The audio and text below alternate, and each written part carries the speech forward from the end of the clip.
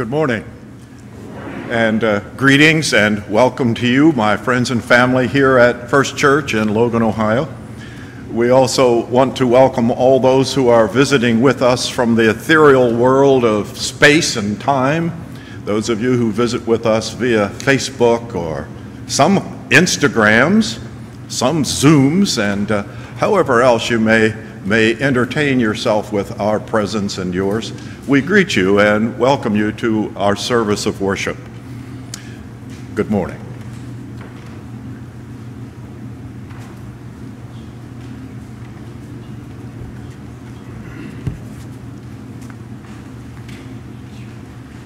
The grace of our Lord Jesus Christ, the love of God, and the fellowship of the Holy Spirit be with you. Jesus proclaims, "You are the light of the world." Thanks be to God.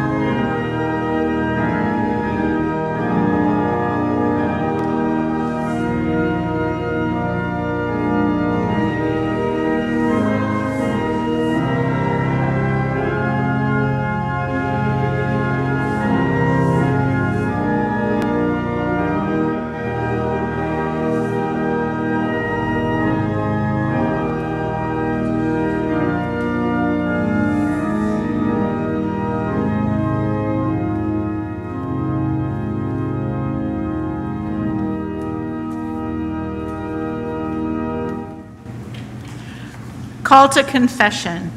Even at our most faithful, we stand in need of grace. Because of God's unfailing love, mercy is promised, even before we speak the truth. In humility, with confidence, let us confess our sin before God and one another. Merciful God, we are truly sorry and repent of what we have done and what we have not done. Show us the paths of your prophetic way. Open our eyes to new ventures. Help us to love our neighbors as ourselves. Forgive us and renew us in the name of life abundant, Jesus Christ our Lord. Amen. Hear these words of comfort. God understands and forgives. Listen and rejoice in the love of God that passes understanding. Thanks be to God. In Jesus Christ, we are forgiven. Let us share the signs of peace of Christ with one another. May the peace of Christ be with you.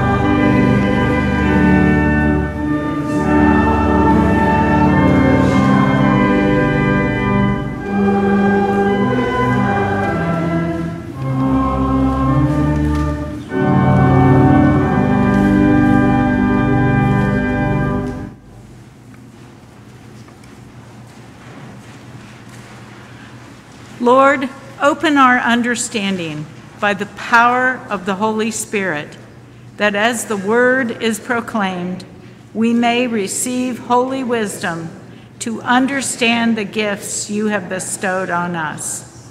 In Jesus' name we pray. Amen.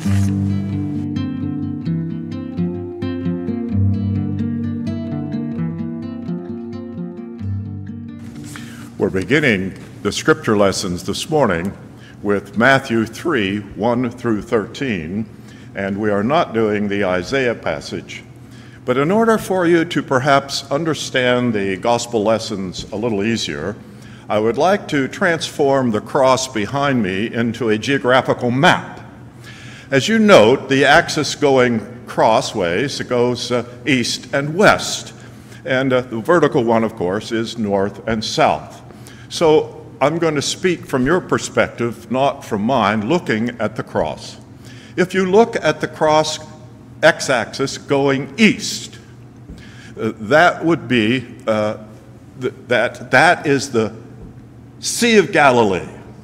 Now, the Sea of Galilee is only 13 miles long. It is not the Pacific Ocean. It's more like Lake Logan. And so that is the Sea of Galilee.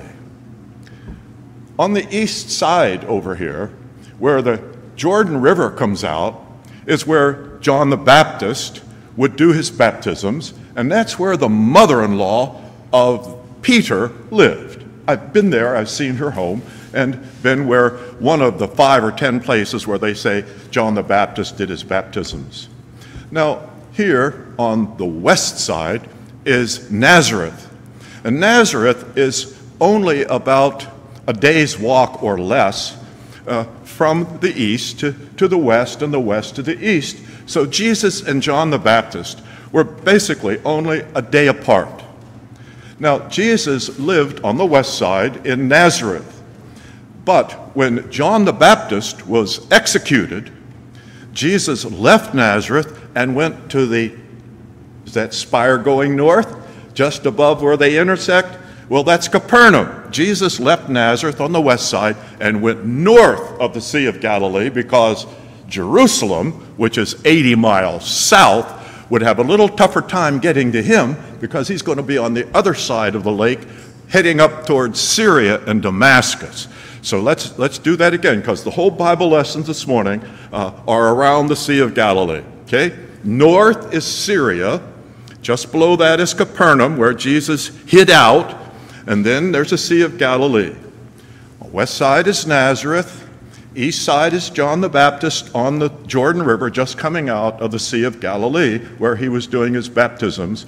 And then deep south, like at the bottom of the cross, that would be Jerusalem and that area. Just think, this whole space takes place within 30 miles east-west and 90 miles north-south.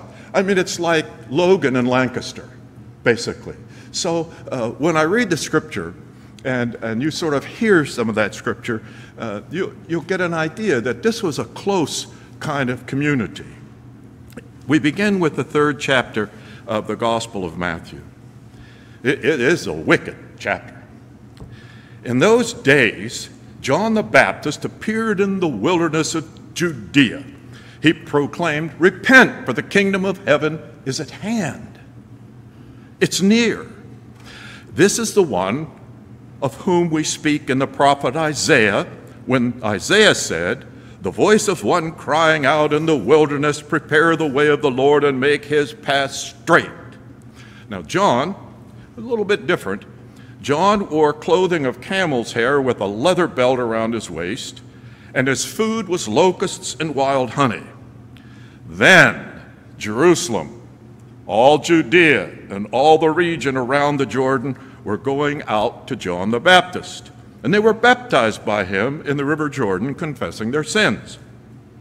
But when John saw the many Pharisees and Sadducees coming for his baptism, he said to them, don't forget the sermon last week when Gail talked about the Pharisees being rather smug folks. Well, here it is.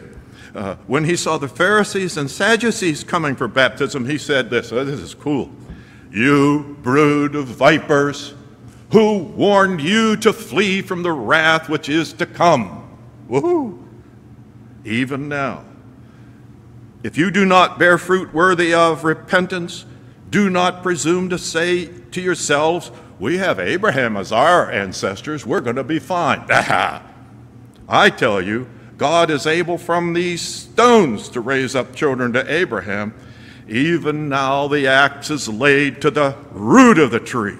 Therefore every tree that does not bear good fruit will be cut down and thrown into the fire. I baptize you with water of repentance, but the one who is coming after me is more powerful than I am, and I am not worthy to carry his sandals. He will baptize you with the Holy Spirit and fire. His winnowing fork is in his hand, and he will clear the threshing floor, and he will gather his wheat into the granary, but the chaff will burn with unquenchable fire. Then Jesus came from Galilee to John in the Jordan to be baptized by him.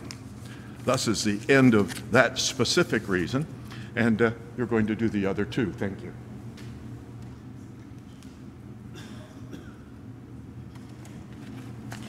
Matthew 4:12 through 25.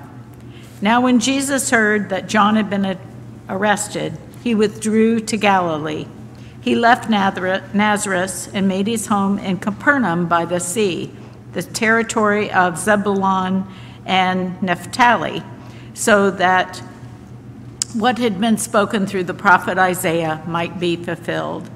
Land of Zebulun, land of Naphtali, by the road, by the sea, across the Jordan, Galilee of the Gentiles. The people who sat in darkness have seen a great light. And for those who sat in the region and shadow of death, light has dawned.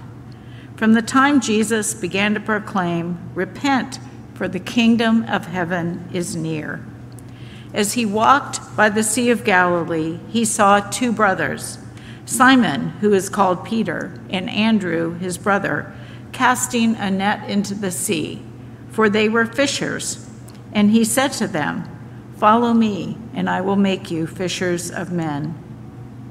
Immediately they left their nets and followed him.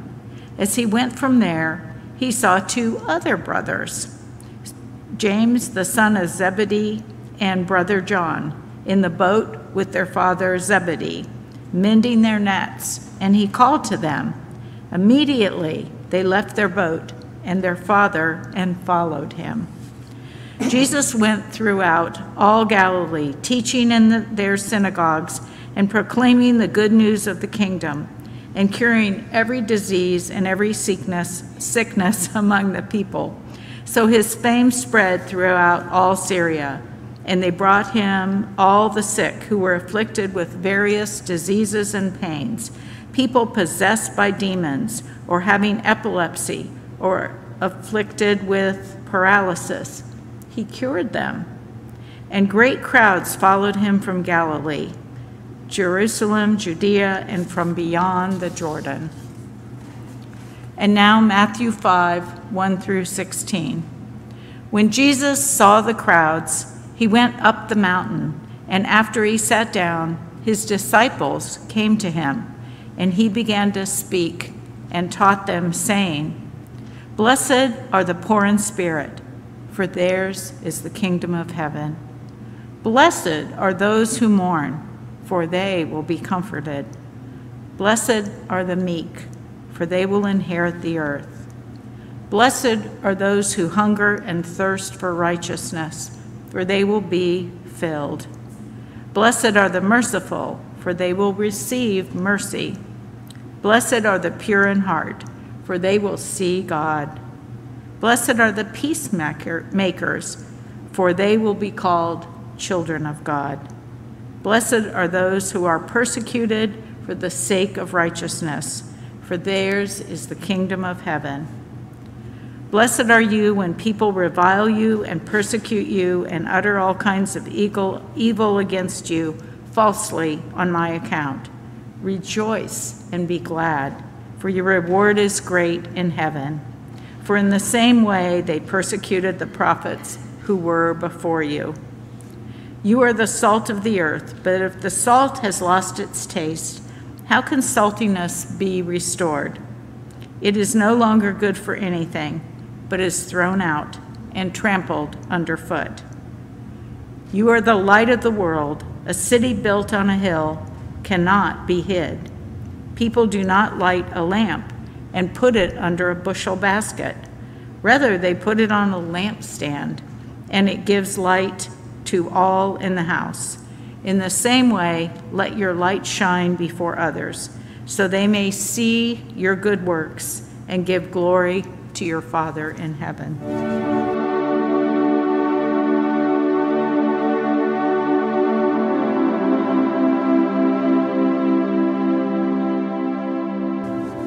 It's always a question of whether I'm going or not going to wear glasses.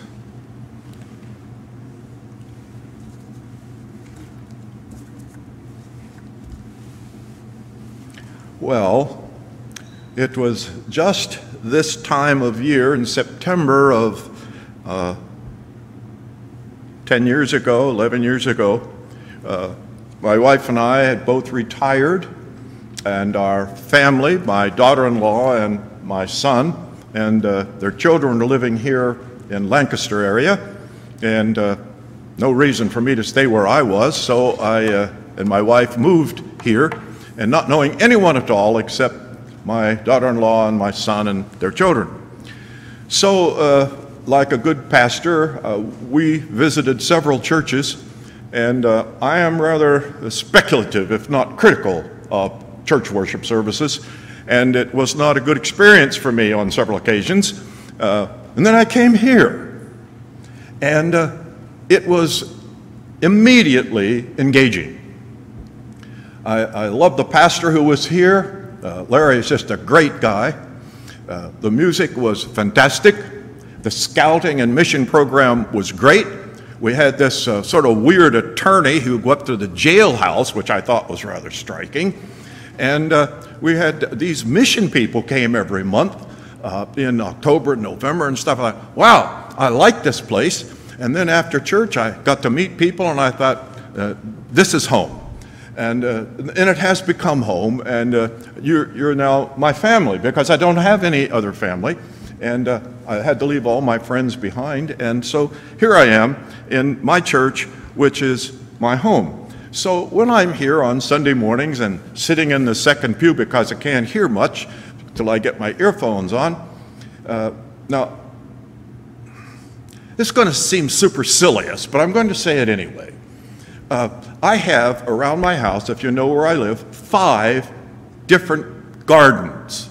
I have a rose garden in the front, a rose garden in the back, a flower garden on my east side, a viewing side on the left that looks into the Hocking Hills, and I have another actual garden in the back, and I have benches and chairs at all those places.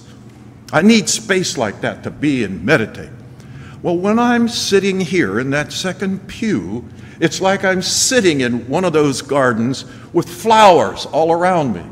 I need those flowers. I need geraniums. I need roses. I need petunias. I need all kinds of flowers. And you're my flowers sitting around to become active with me in this world and as a meditative opportunity for me. And that's how I feel when I'm in worship.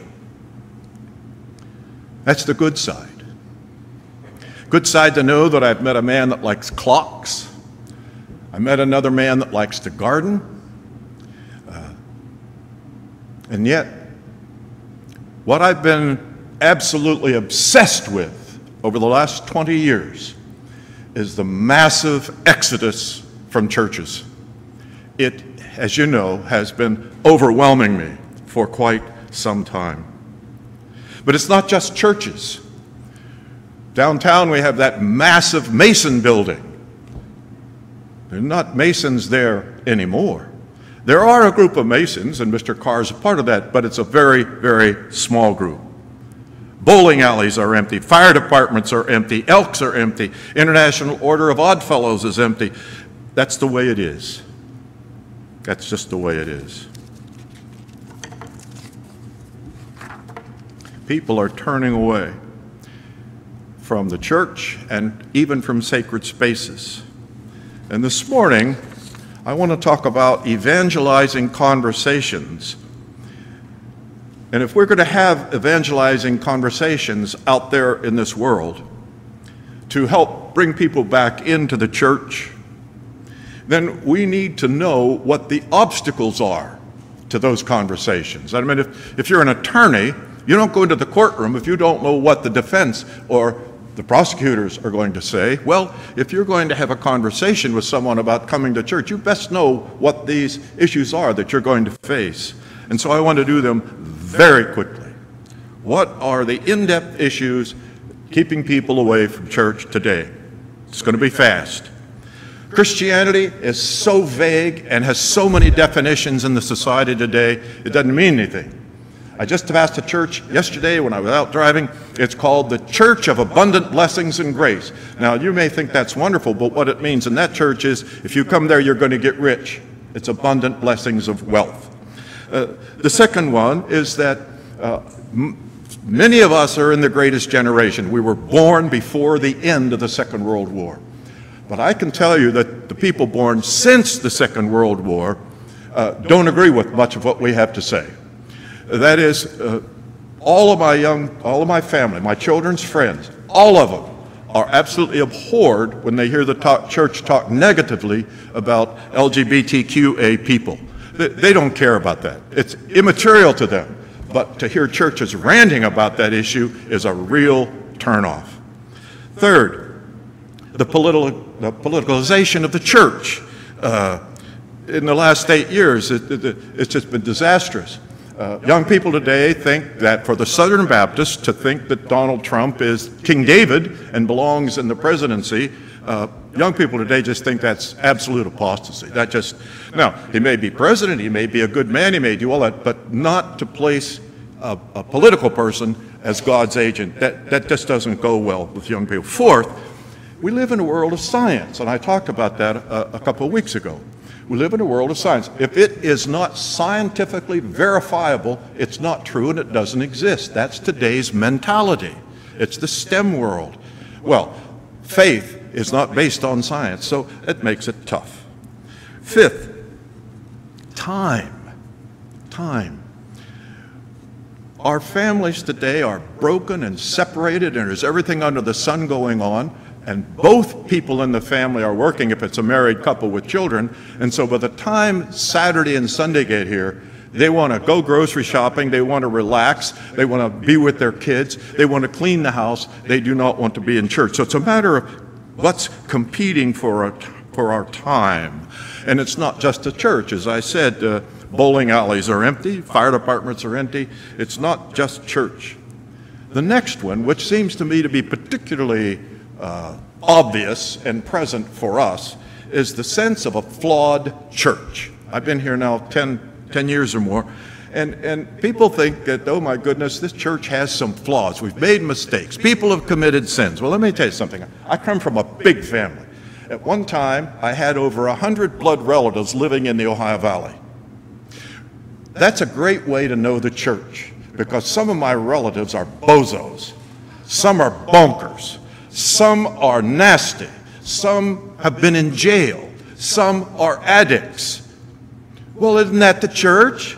I mean, that's just my family. That's what the church is, my family. I just expect the church to be a bit bonkers. We make mistakes, but the fact is, people think, oh my God, the church is flawed. I can't deal with that.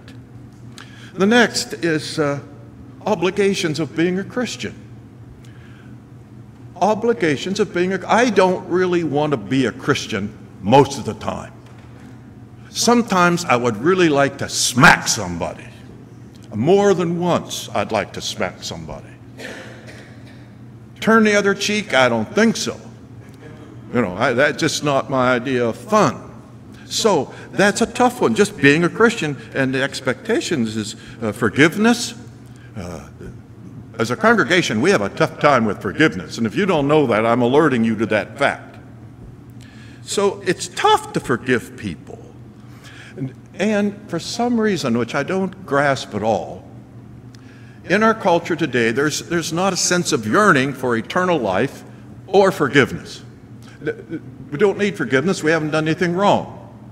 I mean, let's face it. For instance, in families, do you know what percent of the population are actually married and with children living together at home? If you don't know that, just look it up on the web, and it will startle you to no end. So the idea of sin, forgiveness, and all that stuff, out the window.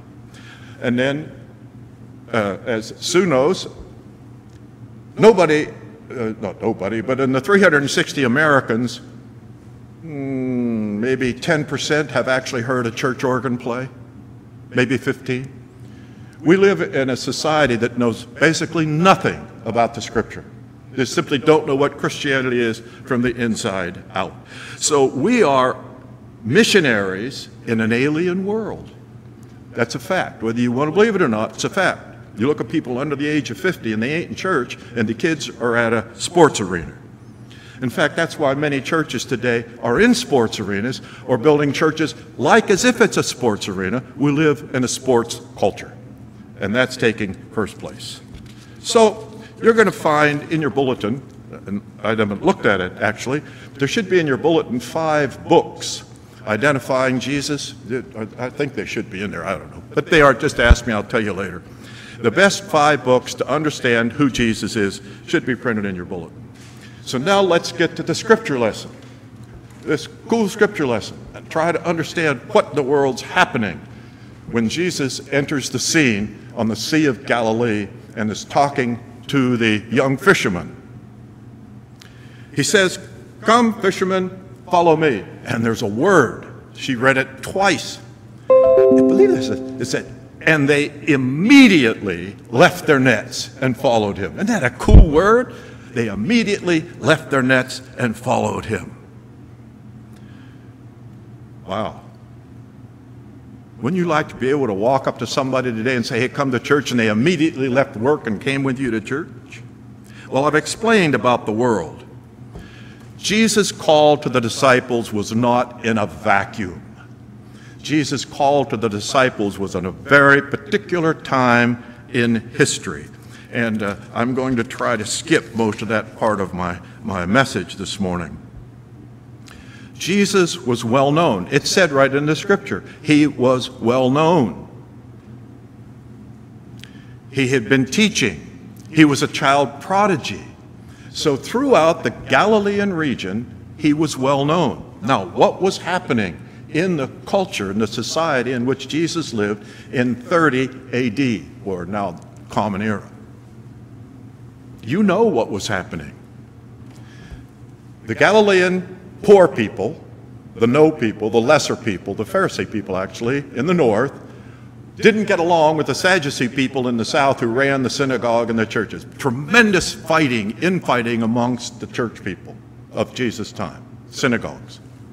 But that wasn't the real problem. The real problem was that Rome, King Agrippa, Pontius Pilate, Rome was controlling the nation. And there was tremendous power of politics and military between the Palestinian people, Hebrew people, and Rome. And Jesus was executed, John the Baptist was executed, Paul was executed, John was exiled to Atmos, Thomas went off to India. In fact, just a few years after Jesus' death and resurrection, as you know, Nero and the Roman army wiped out the country, and for 2,000 years there no longer was any Israel. So, what happened? 22 years ago, tomorrow, the Twin Trade Towers, the Pentagon, and the Pennsylvania crashes occurred. Then what happened? Immediately, I like that word, immediately, over 750,000 young people in America joined the armed forces. Get that. Almost 1 million people immediately rose up to join the American forces. So what was Jesus doing when he asked the disciples in the midst of a coming war, when John the Baptist is saying, look, folks, even now the axe is laid to the root of the tree, when this past week, past governor from where? Out west in the south, Arkansas, a guy named Huckabee said on a major news channel during his monologue, if President Biden succeeds in keeping ex-President Trump from this election, it will be the last ballot in America. It will become a country of bullets. He just said that, major TV, this past week. So I want to say something to you that's going to maybe seem crazy. None of that's relevant. DeSantis ballyhoo in Florida about race and sex and history and all this stuff. Bogus. None of that stuff. It's all a scam. It's a red herring. It's trying to get our minds away from what's happening. And what's happening is we have 60 million Americans living in poverty. That's what's happening. We have a disparity of wealth in this country that is unbelievable. It's thought that Bezos will be a trillionaire in 10 to 15 years. Try to get a picture of what's happening. It hasn't anything to do with race, my friends. It has to do with economics and the potential of violence. I don't know about you, but when I look at all the issues going on today in our world, I am extremely uncomfortable. My sense of community I don't have until I came here. In fact, there are a dozen issues that are going on in our culture that are critical to our survival. Just being nice to one another, just being family. But we have economic fatigue and a dozen other things that are happening. So what I want to focus on is this sense of community. Climate change, mental health. Do you know the death rate of veterans by suicide in America today? It's unbelievable. Look it up. Addictions right here in Chillicothe and Circleville. Look it up. Wealth disparities, homelessness, gun violence, not to mention international warfares. So I want to focus on the sense of community. The only way I can mentally survive is knowing that I have a friend here with whom I can talk simply about nothing. I need people like that. I need my rose garden. I think about you and clocks all the time. I just saw another one yesterday and I almost bought it. Almost. But the cost of shipping from California was $92, and I said, I'm not giving you $92 for a clock that may not run, see? I don't do that. I wouldn't do that. I need community. I need family. New York Times editorial yesterday, #1.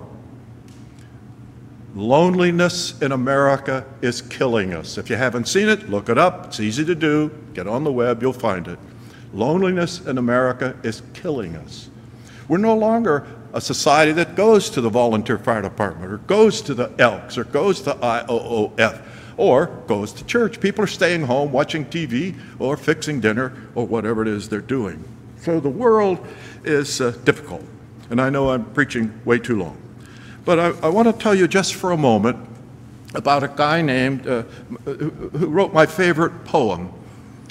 His name is Rainer Rilke. He was born in 1875. He was known as the poet of Europe. Brilliant man. He was Rodin's secretary for 2 years. Unfortunately, he lived in a time when there was no help for him psychologically. He was a serious manic depressive. And it was cyclical, as many manic depressives are. And about every 3 years, he would go into a massive depression cycle in which he saw monsters and demons He would see all kinds of awful things in his manic or in his depression stage. And he wrote this beautiful poem. I'm going to do it in English. It's not, read it in German, it's a Sage Dichter, oh say poet, but we'll do it in English. Don't forget, we're talking about a world of demons. I am living in a world of demons. I don't know about you, but I have people who are mentally ill in my family. I have people in prison in my family.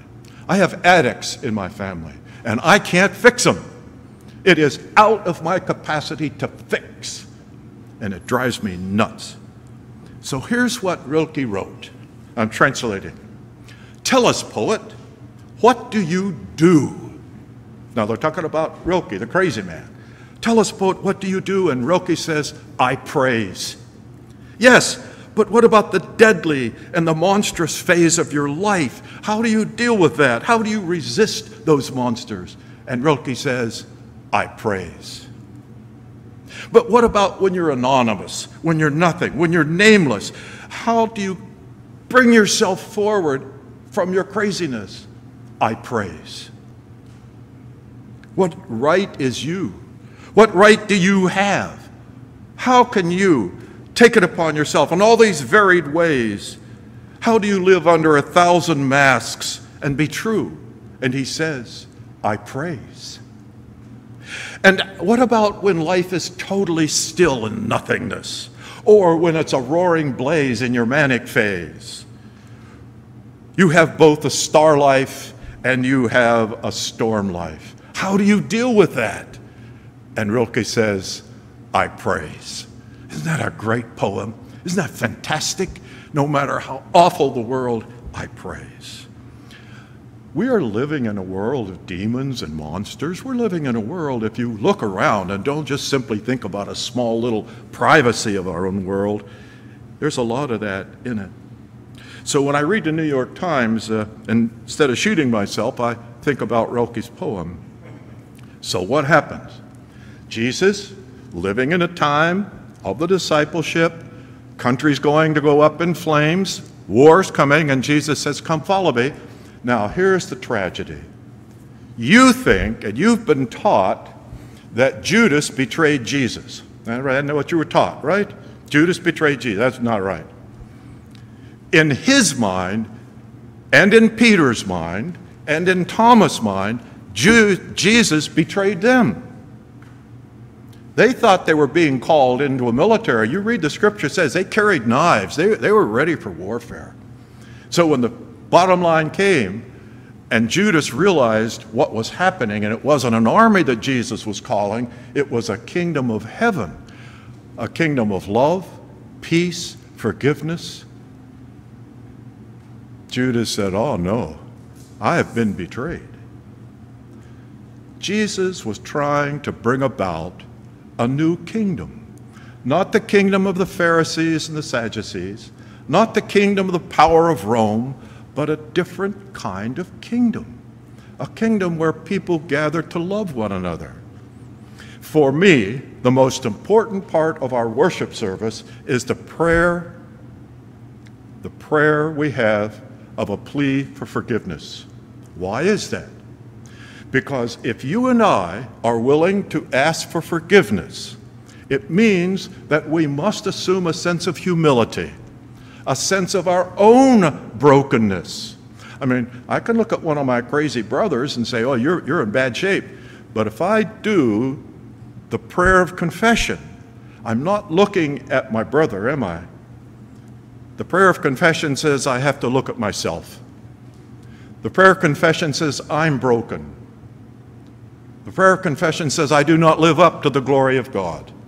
And I pray that in the world of God's kingdom, I'll be forgiven. And so we must forgive one another. That's why I need the church. Now, think about the church, and then I'm done with the last paragraph. When Jesus was crucified, shortly thereafter, within 20 years, there were churches at Ephesus, Galatia, Philippi, Corinth, Rome, Colossae, Thessalonica, and others around the Asia Minor. Within 200 years after that, The Roman Catholic Church was proclaimed the religion of Europe. Think of that. The Roman Christendom, within 200 years, the church became the church of Europe. Because we offer here to one another a sense of caring, a sense of knowing that we're all broken, a sense of knowing that we're all full of sin, and that mainly we all live in a world that's more than we can fix. You can't fix it, Gabe. You can't fix it, Steve. You can't fix it. Every doctor knows it's all in the meantime because you don't have a cure for aging process. Can't fix it. So what I do is I think about the church and how we can bring people into it. You are and I are a congregation of witnesses of this new kingdom.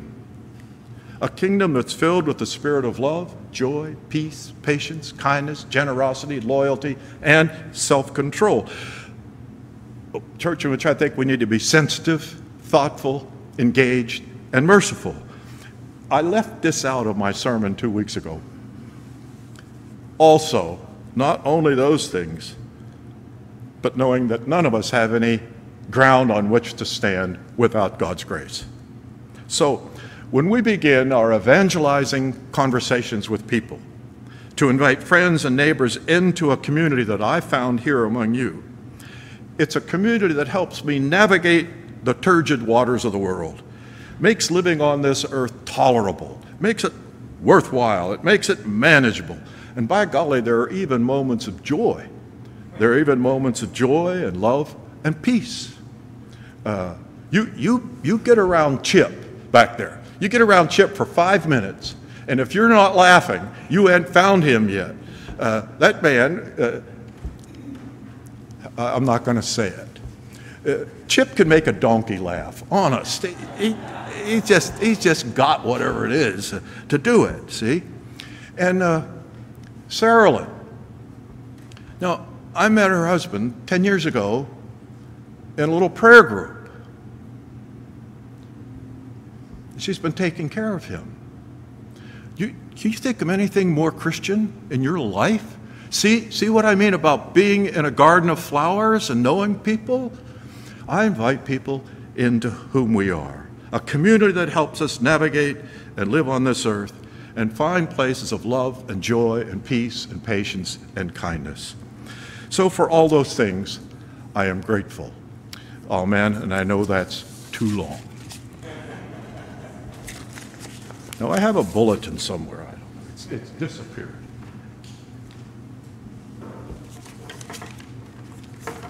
Two verses of the hymns. Sermon is over, and we're going to affirm our faith. Let us stand. This is a great text. Let me make a personal note. I know and knew personally for 3 years, from 68 to 71, I knew personally the two men who wrote this, E.A. Dowie and Charles West, brilliant fellows with the other committee who did this confession. So I know it rather well, and it's great. So let us affirm this confession from 1967, and it's great. God's reconciling act in Jesus Christ is a mystery which the Scriptures describe in various ways. It is called the sacrifice of the Lamb, a shepherd's life given for a sheep, atonement by a priest. Again, it is a ransom of a slave, payment of debt, of legal penalty, and victory over the powers of evil.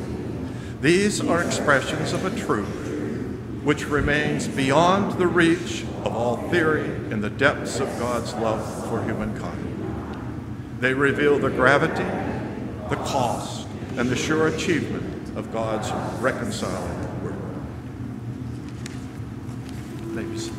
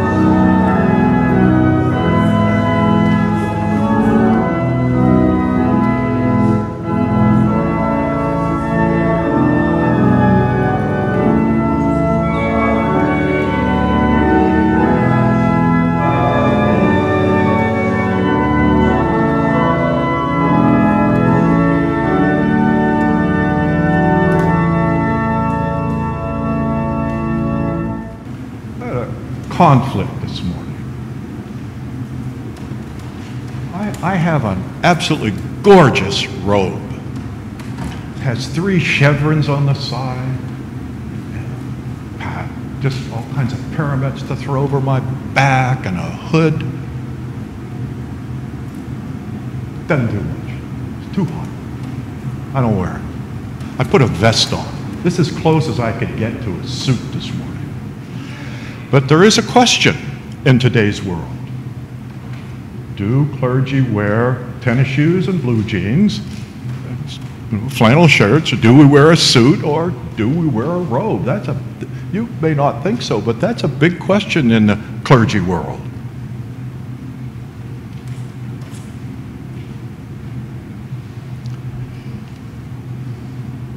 I want to go back now to a celebration that's now 4,000 years old. It began in Egypt when the Hebrews were slaves, and they were saved by taking the blood of the lamb and putting it over the door. So when the angel of death came, they would be spared. And there were those 10 wonderful miracles that enabled them to escape from Egypt.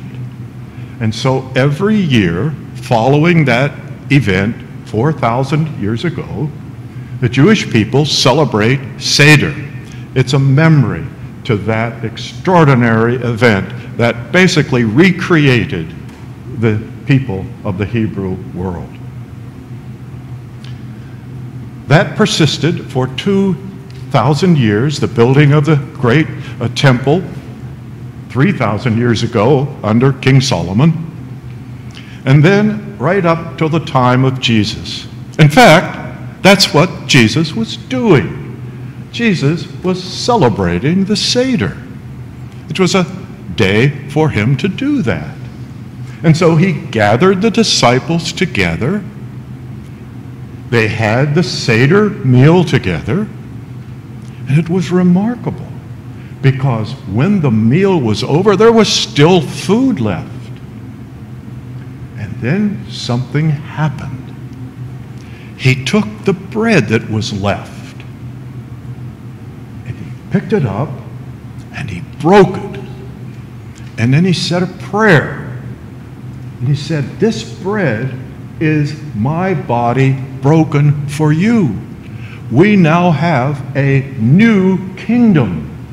It's a new kingdom we're bringing into being. The old kingdom is no longer. A new kingdom, not of warfare, a new kingdom of love and peace and sacrifice and forgiveness. So he broke the bread and he gave it to him and he said, every time you eat bread, and of course they're going to eat bread 3 times a day, every time you eat bread, you will be showing forth my life, my death, my resurrection, and this new kingdom. And so he broke it and he gave it to them. Now he knew what was going to happen, and there was wine left.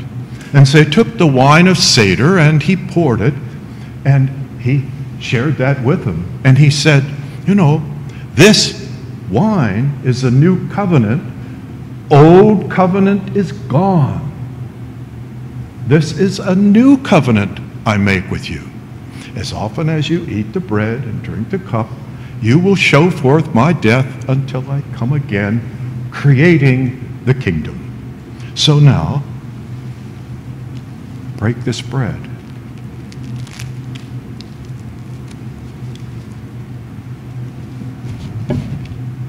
And we pour this cup.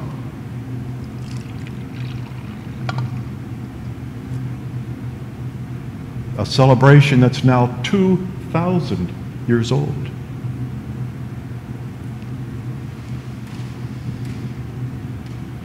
As some of you know, in my ministry, I've conducted almost 800 funerals and a number of baptisms and done a number of weddings. When I'm at this communion table, those people's lives are in me. I know them. I knew them. I cared about them. I loved them. And they were part of my life. So part of my communion service is remembering those who have gone before us. And you may do that also. Attorney Johnson back there, I remember him. I remember Sue when she sang. I remember her. But I also am looking forward to the children not here yet, who are going to be taking communion in 10 years from now, or 20 years from now, or 30 years from now, participating also. And my message today is for you to call people into this new kingdom, the new covenant, the new community of which we are a part and which I call home. Let us pray.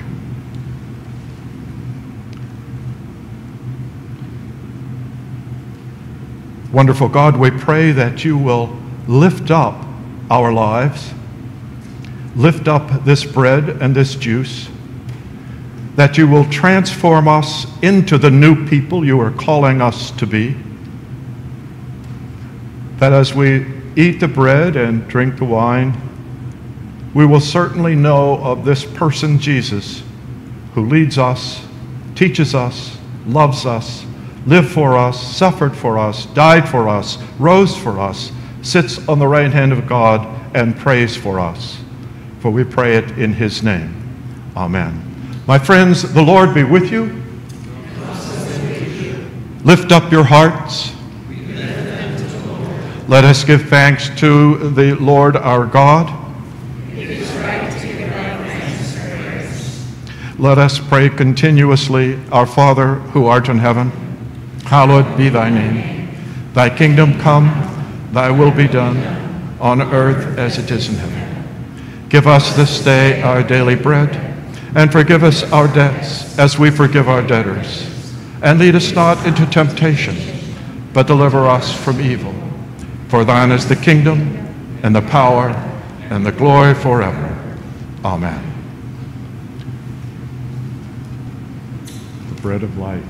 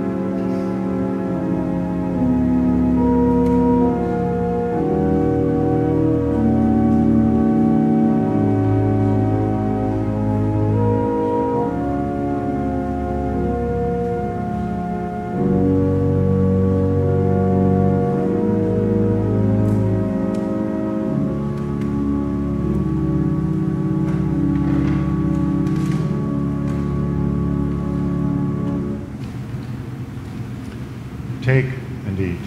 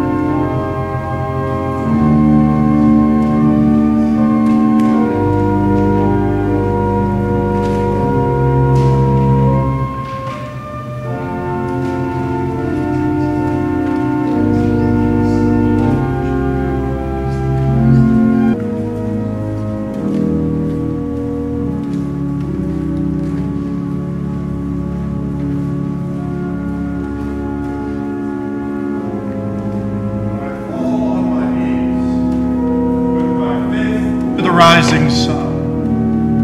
O Lord, have mercy on me.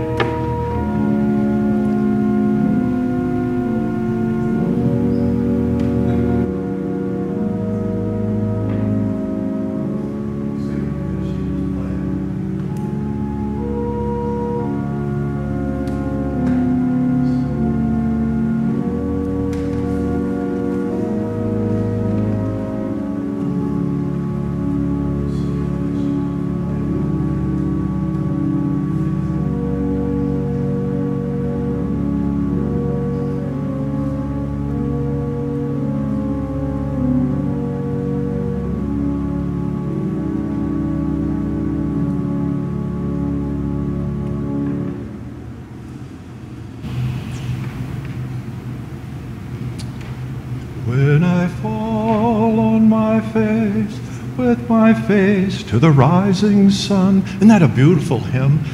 Thanks, Susan. I appreciated that very much. Take.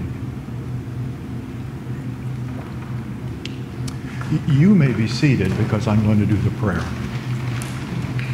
Thanks, Stephen. You're going to cover.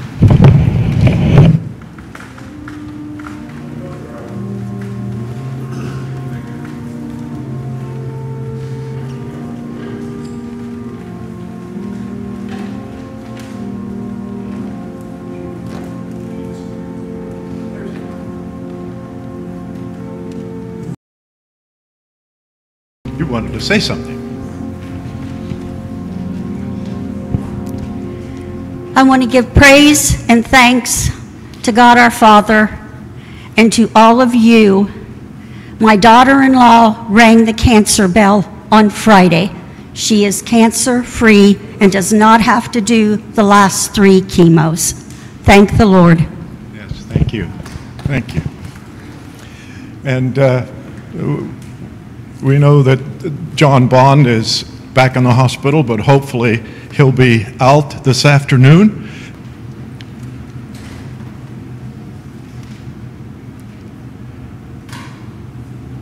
Some mornings, God, we can smell the scent of the roses wafting across us. Some mornings, God, the mist of the morning and the haze of the day are cleared away, and we see things brilliantly alive and filled with color. Sometimes the evening stars are blinded from us by the clouds, and then in the early waking morning, they shine brightly once again. Sometimes, O God, the world of darkness is our friend. Sometimes the world of dreams is our friend. Sometimes we wake up refreshed. Sometimes the days are wonderful. So we give you thanks for all those who experience your healing. We give you thanks for those whose lives are filled with joy. But on this beautiful fall day, we give you thanks for the Ash Cave. We give you thanks for Bach Hollow. We give you thanks for the Old Man's Cave. We give you thanks for the Cedar Falls. We give you thanks for the 100 parks in the city of Lancaster.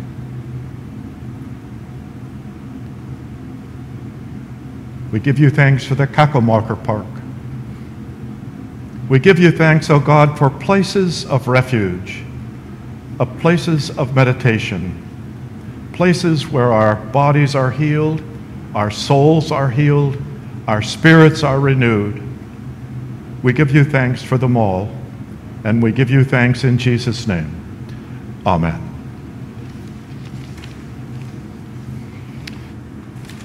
Well, we do live in the real world, and we all call upon to be generous in that world.